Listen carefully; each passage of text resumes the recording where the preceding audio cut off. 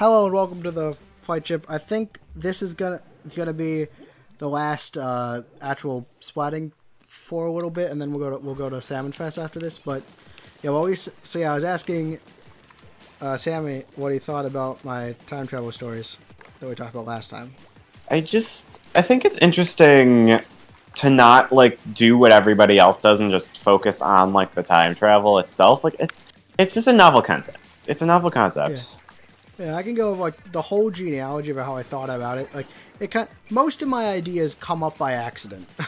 Yeah, that's how ideas happen. Yeah, have you ever seen people analyze names? So, this name means this, this, and this, and I'm like, yeah, that's great. When I come up with naming characters, I think of a placeholder name, and then eventually I just never get around to naming it the actual name.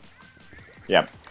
I think of I'll just call it. I'll come up with a concept. I'll say I'll call him this, and let's say I'll call him Joe McGee, and I'm like, I'll change it eventually to something more fitting, and I never do. But to be fair, that's somewhat.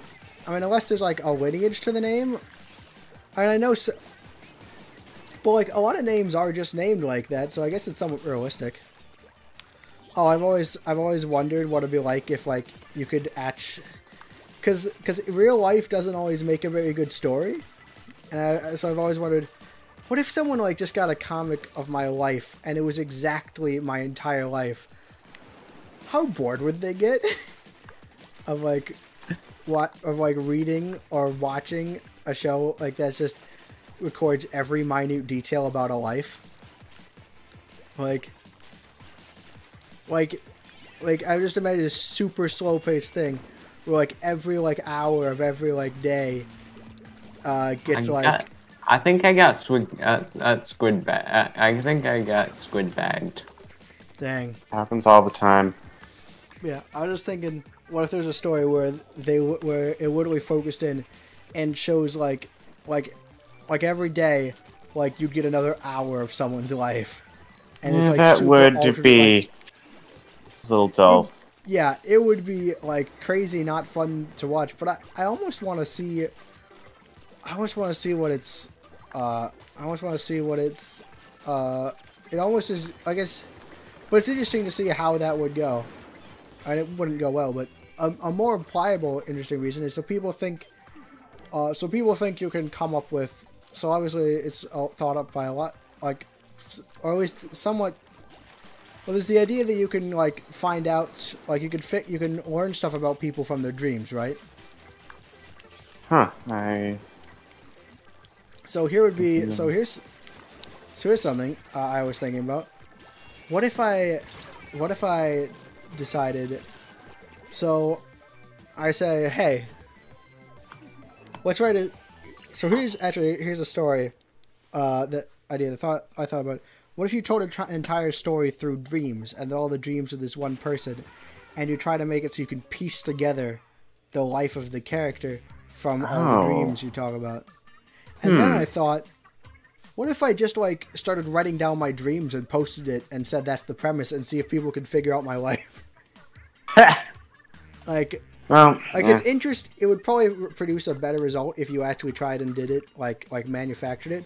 But I do think I just think it'd be an interesting experiment to see if people were trying to dissect dreams, how much could they find out about me if they literally knew nothing, or if they thought it was a fictional character, so they're just. Well. Yeah. You can't dissect my dreams because I don't remember them. Yeah. Oh, I think it's a vitamin shortage thing, but don't ask. Well, do you always Do you know that you always have dreams? Because sometimes you just don't have dreams. I'm pretty sure. Have you ever had an instance where you don't have any dreams and it feels like you just blink and it's suddenly day? I don't think so. That's happened to me. We might have talked about this on the channel even before. Because eventually these conversations are going to circle on to topics we've already talked about, and we won't even know. But yeah, no, I clicked, I've had times where I literally, to me it feels like I blink and suddenly daytime. That'd be the worst. Would it? I mean, I kind of like it. It's really nice that that happens because then...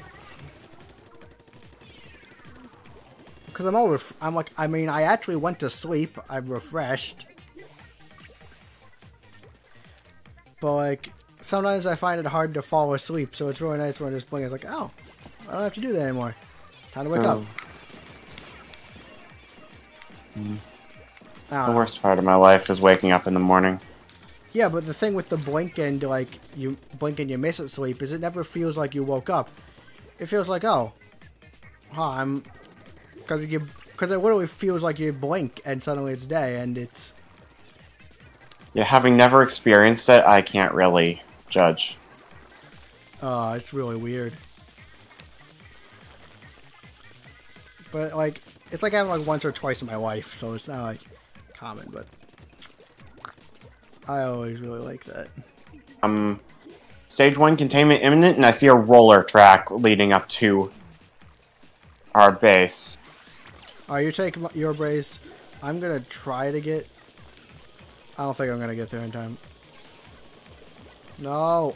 Oh my gosh, I actually got it! I got in, but I don't have any ink left. No! No! So that went poorly. Yeah. Yeah, these are all... So yeah, I'm so glad you're all listening to my half-baked, like, ideas of what might be interesting for a story. Like... Yeah. I don't know, just like concept... Because there's a bunch of... Because sometimes you'll, like, watch the same old plot again, and you're thinking, like... A plot based around, like, this would be nice for once. No. Anyhow. I'm glad y'all think the time travel plots are interesting. Alright. Because again, it's interesting because time travel is pretty overdone, but I do think there's stuff that hasn't really been... No, I mean, I'm sure, actually, if you guys in the comments can, like, fill me in with times where this happened, I'm sure, like, I wouldn't be surprised if time travel stories existed, like the ones I proposed. In fact, I know for a fact that I'm not that time travel, because I based off someone else's story. I know for a fact time travel stories exist, at least similar to my first idea, and then the idea where stuff's constantly changing. I know people have made time travel stories like that. I just find it cool, especially since it's not done very often. Anyhow. Plus, it offered me something I could easily talk about for a little while. Because I really like talking about that, so all the words came easily. Except for when they didn't. When I just stuttered for 5 minutes straight. Those weren't the best of times, but... Yeah. The main time travel scale, of course, is... See, the main time travel scale is changeability to not changeability. You know? Yeah. How mutable is reality? Closed time loops, where nothing is changeable, can be really fun, but also somewhat disturbing because it implies that there is no such thing as free will. So, just that small thing, but they're really fun, I think. So yeah, future me, you better do that. Like, you better cut this out. Editor's note. Please cut this out. Anyhow. You know what I can talk about? Doctor Who. I'm pretty good at talking about Doctor Who, actually. And I have to say, if I was going to say anything... Doctor Who is like somewhat... Doctor Who, like, stays, fiercely in the, fun time travel zone. It goes, some moments in time are fixed and can't be changed, but most are. Or at the very least, some moments of time are fixed and really shouldn't be changed. Because that screws all of time up. But they technically can be if you... But like but Doctor Who is so long running that any consistency is like practically by accident at this point. And like every time, like it feels like every time travel system under the sun has been used. Like like to like time travel. Like there's been time travel. Like there's been episodes where a stable time loop is made to the point where the plot of the episode. This is actually true. It's actually considered one of the best episodes. But there's a time travel plot. One of the plots where things are rigid enough that they literally send that at the end of the episode they literally send a transcript of exactly what happens to the doctor, and they use like a bunch of the closed time loop stuff happens because they literally send a transcript of what happens in the episode back in time. So, well, not back in time. So it's as close as that to stuff where, as I said, it's a really bad idea to change fixed moments. So, of course, they had to do that at least once, and or at least once. And so there's a bunch of times where there's a bunch of times. So there's one time where all of reality breaks because they changed a fixed moment. There's another time. During the first Doctor's run, early on, it was a big rule to not try to change history. And then there's stuff like how much you can change time in that series, like, changes so much. And then there's a bunch where they just do a bunch of stuff and don't really care that much, and it completely doesn't change anything. And then I think there's like an episode in like the new series where like they have to stop like a subtle change, like one subtle thing will like lead to stuff, and they have to go off do that. Like, and all of the things I mentioned are like episodes, like in the main series. These aren't even like side things. It's because it's like it's an over 50-year-long show. Yeah. Like, consistency was never an option. Over that long a term, but it's interesting. It changed so much. So yeah, every type of time travel, I really think. That's like a series that's gone on for so long they kind of needed to like change things up, but like, yeah. I'm just thinking about Sonic 06 again, and just how within the span of this game, like there's two different types of like first like Silver and Blaze go back in time with the intent of like changing history. But then later, like, Silver and Shadow end up going back in time and end up doing something that earlier in the game is referenced that they had always had done that. Like, it was always going to lead up to that moment where they went back in time and changed that. So, like, it was already in effect, but then, like...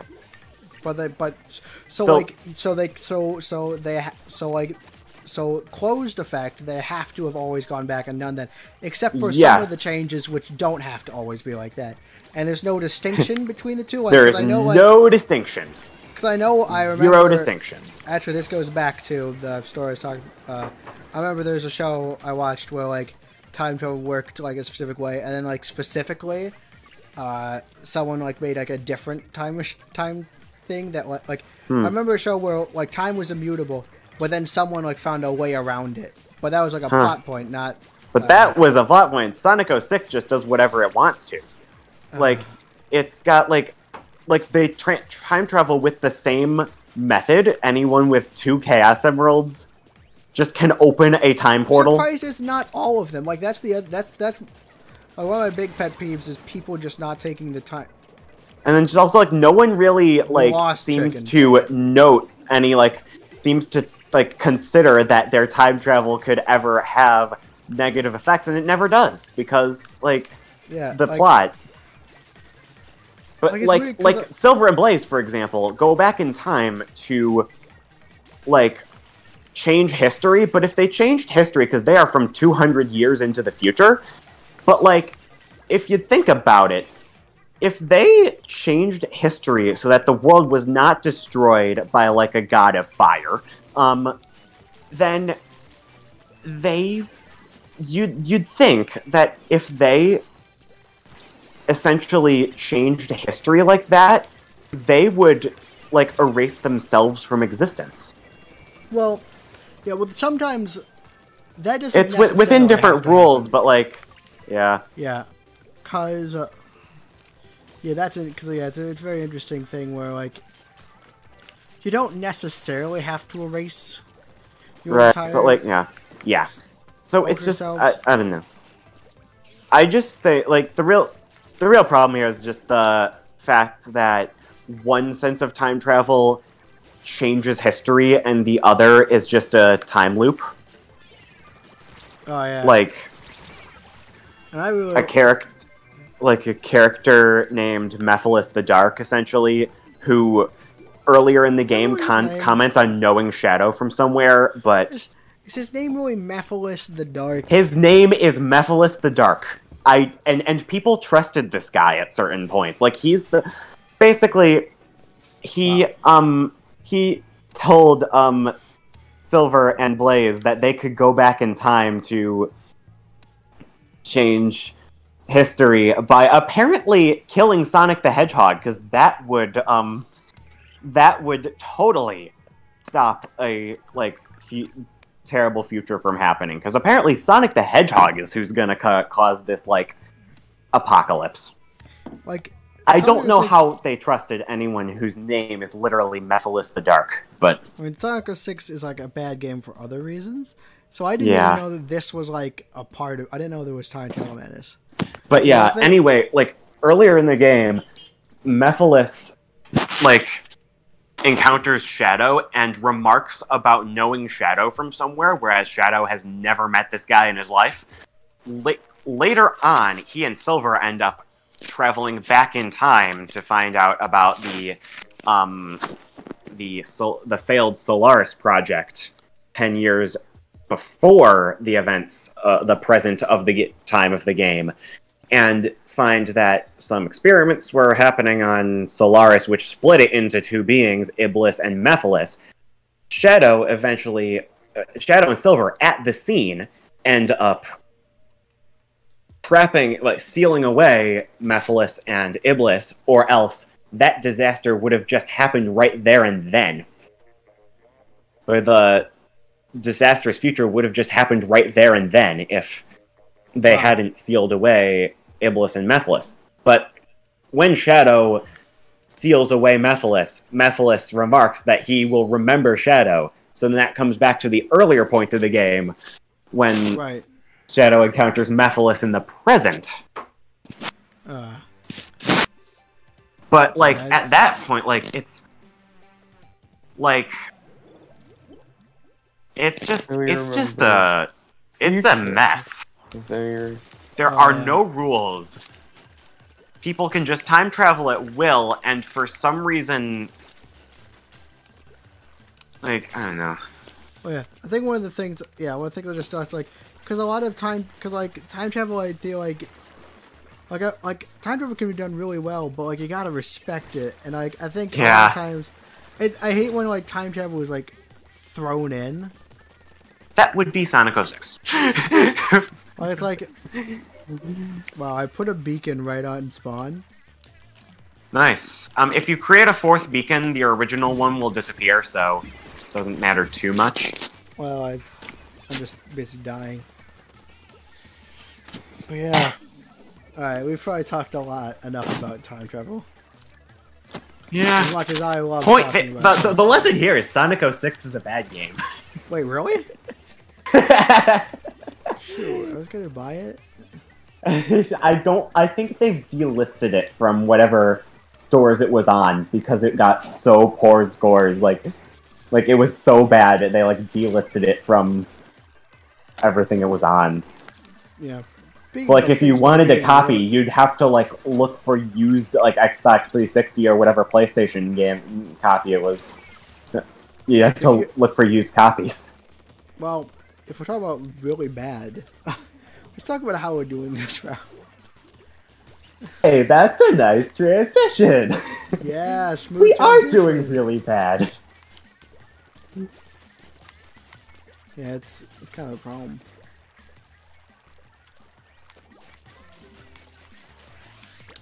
Let's talk about what's your favorite meat? I have no idea. My favorite meat, I think, has got to be lamb. I've never had lamb, and it honestly doesn't sound too appealing, but What do you like in your meat? I don't know. I'm a bit more of like a fast foody kind of person, so like really beef and chicken are what I have most of the time. Like, I really like me some steak. Steak. And I dislike I chicken with a passion. have some problems with steak. Why do you dislike steak? I don't know.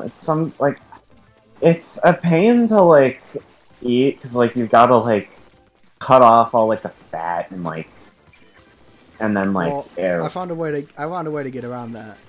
And then like you You like just- some bites of it just sort of it's like a little too chewy sometimes, and like Wow. the flavor I don't. Okay, you I don't know. probably wouldn't like lamb. Cause see, I like to eat the fat. Ugh, yeah, no, I consume despise that. It's glorious. fatty. Yeah, I despise- Now, Mom, correct me if I'm wrong, but lamb has quite a bit of fat on it usually. Like I wouldn't say it's like you could definitely have like I've definitely had like lamb where it was too much fat, but like good like normal lamb could still have quite a bit of it. That being said, for me that's great. I Yeah, actually I really like eating hate fat. fatty foods. Whoops, I like I fat accidentally on like steak and stuff. Yeah. I won't judge you for being like this. Not kidding.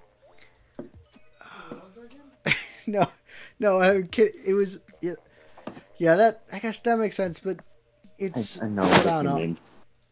I just tastes really good. I just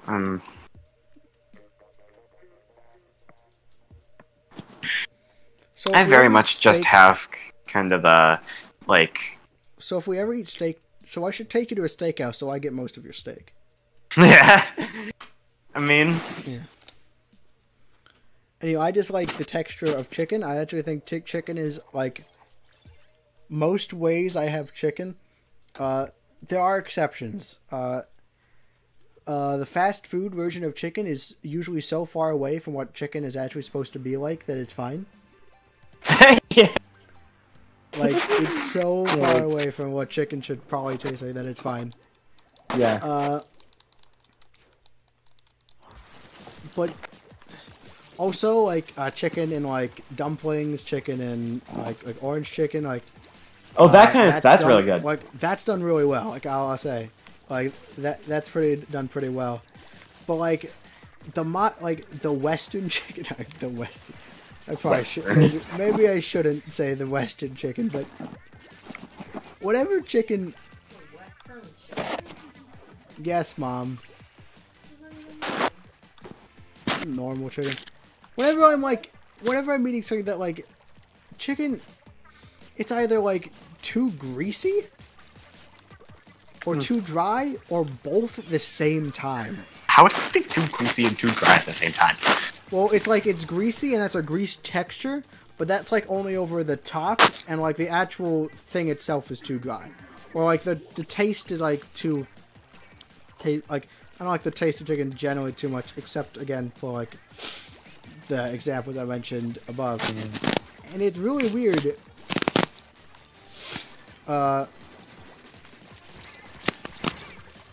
So, But it's I always it's like the bread of meat.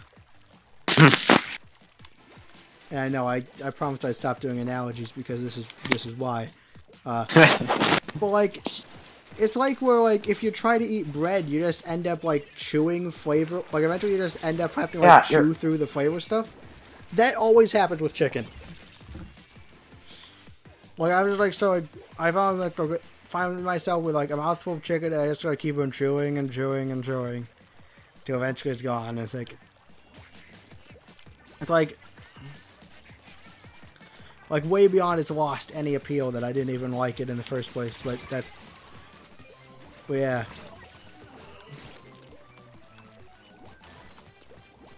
That's how I feel about chicken.